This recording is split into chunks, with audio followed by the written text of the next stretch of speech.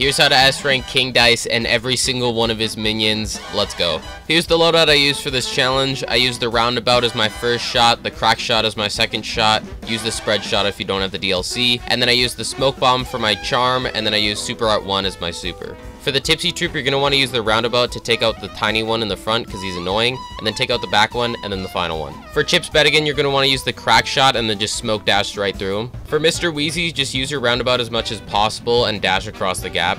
For Pip and Dot, you're going to want to use the Crack Shot and then focus on jumping over the spikes instead of dashing. For Hoppus Pocus, you're going to want to use the Roundabout and then just dash through the skulls whenever they appear. For Fear Lap, stick to the back of the stage and use your miniguns and super as much as possible.